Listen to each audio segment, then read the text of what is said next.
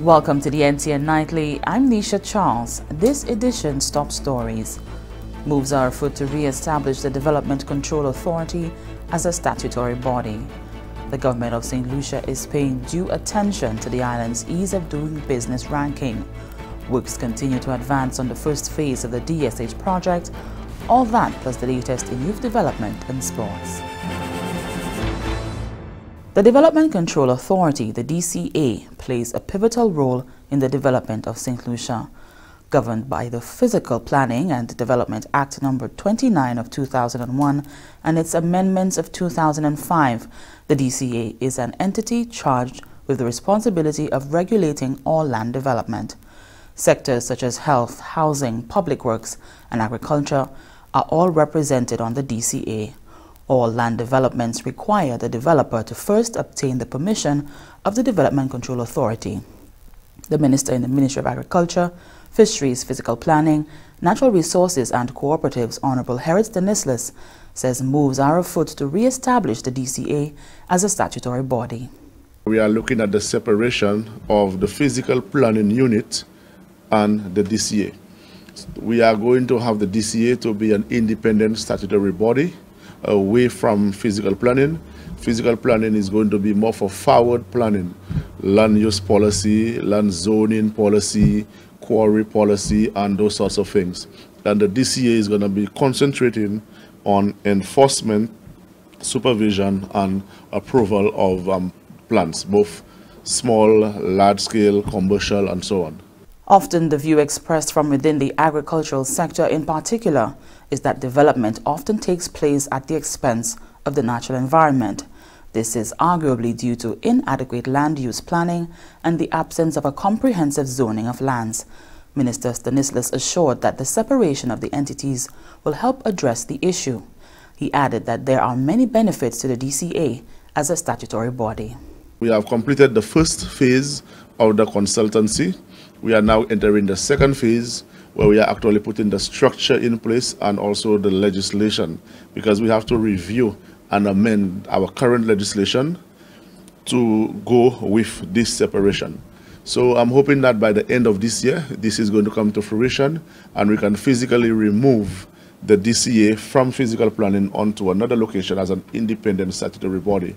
And again, all of that is in keeping with the government's policy to improve the ease of doing business in the country and to provide better quality and efficient service to the public. A developer must, before the commencement of a project, submit an application including requirements such as cover letter, drawings, land documents, survey plans, and pre-DCA approvals consisting of health, fire, and environmental impacts assessment. A bill to amend the International Business Companies Cap 12.14 was recently passed in Parliament. The International Business Companies Amendment No. 2 bill seeks to ensure that a newly formed head office company as of the 1st of January 2019 should not be given preferential treatment, but to be taxed in accordance with the Income Tax Act. The bill was tabled by the Honorable Prime Minister Alan Chasney.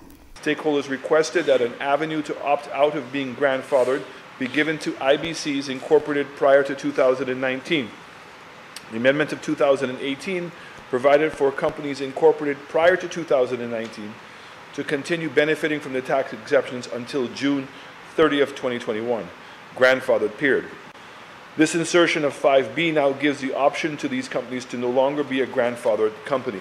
This is an important part because there are some companies who actually benefited from being grandfathered, and those companies now actually want to move much quicker and move into the new regime. So this amendment would allow them to be able to convert from being a grandfathered company, which is applicable until 2022, and move much quicker into actually being a regular company and currently benefit from the new regime.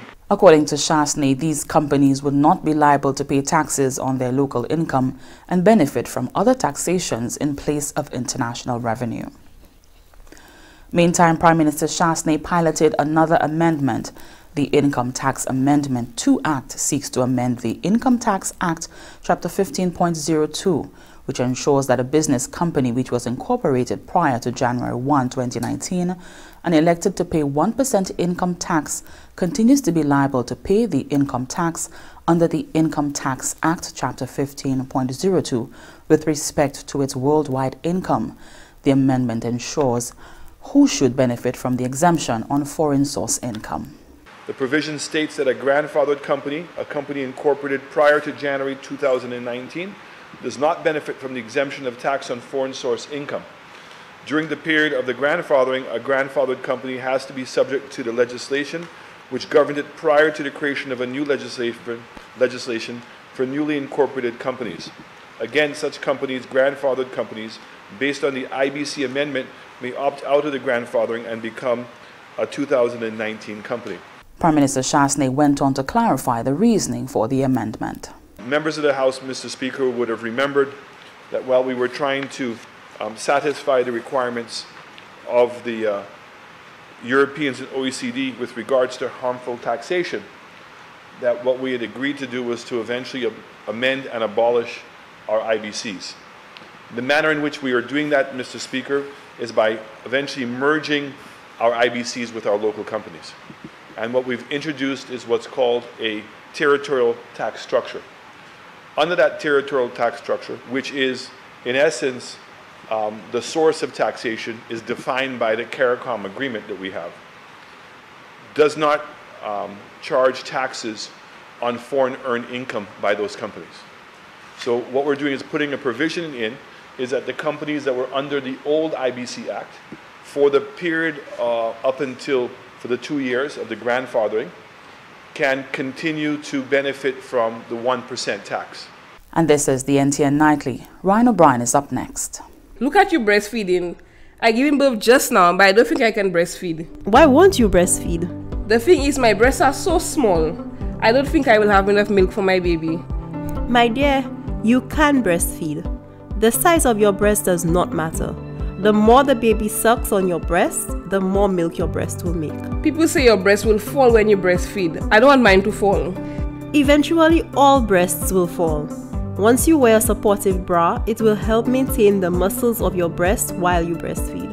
Breast milk is very important for your baby's health. It is complete nutrition for your baby with the right nutrients. I did a lot of reading whilst I was pregnant and found out a lot of good things about breastfeeding. Really? Like what?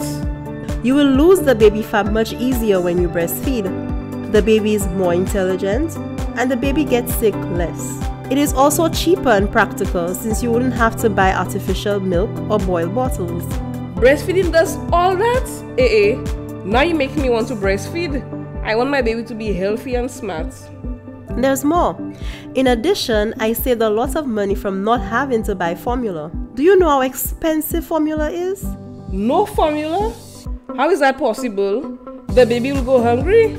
No, the breast is adequate for the baby's need from birth to 6 months. The baby needs no other foods or liquids during that period. Is that so? My sister had a baby last year and my granny insisted she give the baby Toloma and she was only 3 months. Nothing before 6 months. The nutritionist will guide you on how to introduce foods to the baby. Wow, I learned a lot. I had no idea breastfeeding was that important. Yes, it is. Breastfeeding is the best thing you can do for your baby. Do it and you will see. You will also bond with your baby. I will, my girl. Nice talking to you. I'm happy to hear that. Also encourage your friends and family too. Welcome back. We join Ryan O'Brien for the latest happenings in youth development and sports. Thanks, Nisha. And welcome everyone to your weekend update from Youth Development and Sports on the NTN Nightly News. I'm Ryan O'Brien. The Ministries of Youth Development, Sports, Equity, Social Justice, Empowerment, Culture and Local Government, in collaboration with the St. Lucia National Table Tennis Association, continues to develop and showcase the special needs athletes' abilities in a fun and safe environment. The sport of table tennis was a sport used recently to express their abilities with a day of play at the Boseju Indoor Facility Wednesday. 4 out of 6 schools participated: the Nata School, Denry Children's Center Special Ed, Vieux Special Education Center, Soufrière Special Education Rehabilitation Center. The tournament took the format of open singles for both male and female competitors. Round robin in a group stage followed by the knockout stage from quarterfinals through to finals. Single elimination games to 11 points were played until the semifinals. Semifinals through to finals were played 2 best in 3 games. Medals were presented to top finishers in the championships. Greg Mosley from the Vieux Special Education Center and Shani Stewart from the Donata School dominated the boys and girls open singles event. The girls event saw 13 girls competing in the knockout stages. The first semi-final match saw the 2-time girl champion Shani Stewart from Donata winning over her schoolmate Keisha Bissett 11-6. The second semi-final match saw Chevelle Norbal from Soufrière Special Education Rehabilitation Center defeating Julian Dominic from the Vieux Special Education Center 12-10. The finals witnessed the confident and passionate Shani Stewart winning in straight sets over Chevelle Norbal 11-4, 11-5 to retain the girls' singles championship. The boys' event saw 18 boys competing in the group stage. The semi-final matches featured 3 competitors from the Vieux Special Education Center and 1 from the Soufrière Special Education Rehabilitation Center. The first semi-final match saw last year's runners-up Gregor Marsner from the Vieux Special Education Center losing to his teammate Janil Moffat 12-10, 11-8. The second semi-final match saw Greg Marsler from the Vieux Special Education Center winning 11-6, 11-9 over Hazel Neptune of the Soufrière Special Education Rehabilitation Center. In the finals, Greg Marsler won in straight sets over Janil Moffat 12-10, 11-5 to become 2019 Special Education Table Tennis Champion. 62 students from the 6 schools had the opportunity to participate in 6 physical literacy activities which involved developing the ABCs for the sport of table tennis during the championship. 6-stage transfer ball, forehand bounce, backhand bounce, alternating forehand and backhand, agility leader, and forehand backhand roll to score, skipping. The students who completed all 6 activities were presented with certificates. The 3 best performers in each stage for both the boys and girls categories were also rewarded with medals. The best boy and girl were also recognized as most physically literate athletes. The last event was the balancing ball relay. First place went to the Soufrière Special Education Center, second to Donata, and third place Vieux Special Ed. The Ministry of Youth Development and Sports is continuing its preparations for next week's School Sports Awards to be held at St. Mary's College. Schools that were successful over the last year in various sporting competitions put on by the Ministry of Youth Development and Sports in collaboration with the Ministry of Education will come together on June 28th for the staging of the annual School Sports Awards ceremony. Winning schools and student athletes will be receiving trophies and awards acquired over the school's sports program. That's our roundup from Youth Development and Sports for this week. I'm Ryan O'Brien. Thanks, Ryan. The Commonwealth Association of Tax Administrators, the CATA, is currently holding a conference under the theme, The Future of Tax, which explores, among other issues, what the tax policy environment will look like in 2025 and beyond. Prime Minister and Minister for Finance, Economic Growth, Job Creation, External Affairs and the Public Service, the Honourable Alan Chasney, is attending the conference in London, along with St. Lucia's High Commissioner to the UK, His Excellency Guy Mayers. While in London, the Prime Minister is also expected to hold several meetings with investors and St. Lucians living in the UK. In the Prime Minister's absence, Honourable Leonard Montoute, the Minister for Equity, Social Justice, Local Government and Empowerment, serves as Acting Prime Minister. And do stay with the NTN Nightly. I'm innovative. I'm competitive. I am productive. I'm creative.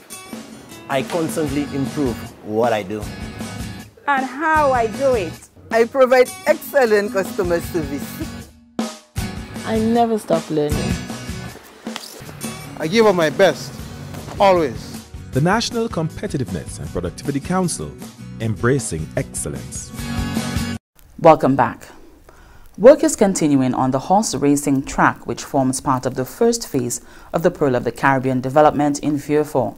The first phase of the track includes a world-class racetrack with turf and dirt courses, quarantine facilities, a polo field, barns, and a veterinary clinic. The Office of the Prime Minister says over 200 St. Lucians have been employed on the first phase of the project, along with 15 local contractors. More business and employment opportunities will be created in the coming weeks, with an estimated 500 jobs being created for locals as the town center development phase of the project commences. A training program will also be conducted focusing on maintenance and administration of the track, as well as training, hospitality, grooming, and caring for the first set of horses, which will be arriving in the coming months. In other business investment news, the government of St. Lucia is paying due attention to the island's ease of doing business ranking. Janelle Norville reports on the single window feature designed to better facilitate business transactions. The government is continuing efforts to simplify the administrative processes and procedures in reference to goods entering and leaving the country. In 2009, Cabinet gave permission for the establishment of a port community single window to increase St. Lucia's competitiveness in regards to the trading of goods. In a thrust to improve St. Lucia's ease of doing business ranking, the government of St. Lucia has focused on trade facilitation of domestic and commercial goods in and out of the island's ports. According to Minister for Commerce, Industry, Investment, Enterprise Development and Consumer Affairs, Honorable Bradley Felix, the government is working assiduously to implement what is termed a port community single window to electronically harmonize and standardize information relating to the clearing of goods. Well, another area that we're aggressively working on is the area of ensuring that the single window comes into force. There are agencies out there that are providing us with financial assistance to ensure that we are able to bring this to fruition. It will make a significant difference in how business is done, because now people will not have the duplicated efforts of going to various entities when they want to bring in their goods, clear their goods. It's now going to be very, very seamless. The term single window is often used to refer to different business environments or facilities where multiple tasks leading to a single outcome may be carried out by different parties on the basis of common information being supplied only once. The key objective of this kind of single window is to facilitate traders in discharging all the regulatory obligations related to import or export with the relevant authorities of the country. Minister Felix indicated that sometime in September-October, a team will be coming to St. Lucia to assist with the process. There's a team coming down that will provide us with some assistance in putting that program together. And we're going to be inviting the various brokers and business people from the manufacturing and the Chamber of Commerce, all to come and see how this thing is going to benefit everybody. The implementation of the port community single window is considered a priority on the ease of doing business agenda for St. Lucia. For the Government Information Service, I am Janelle Norville. And here's a look at what's happening to us weather-wise. Saharan dust haze will continue to cause a reduction in visibility around the Eastern Caribbean region. Two tropical waves located over the central and far eastern tropical Atlantic are moving westward near 23 miles per hour or 37 kilometers per hour. Tropical cyclone formation is not expected over the tropical Atlantic during the next 5 days. The tide for Castries Harbour was low at 12:48 p.m. and will be high again at 7:13 p.m. The tide for Vieux-Fort Bay was low at 2:15 p.m. and will be high again at 8:20 p.m. The sea is moderate to locally rough with waves 5 to 7 feet or 1.5 to 2.1 meters. Small craft operators and sea bathers are advised to exercise caution due to brisk winds, rough seas and reduced visibility. The sun will rise Saturday at 5:37 a.m. And that brings us to the end of the NTN Nightly. Join us next time at 7 p.m. with a repeat at 7 a.m. You can also catch up with us anytime on the St. Lucia Government Facebook page or YouTube channel. I'm Nisha Charles.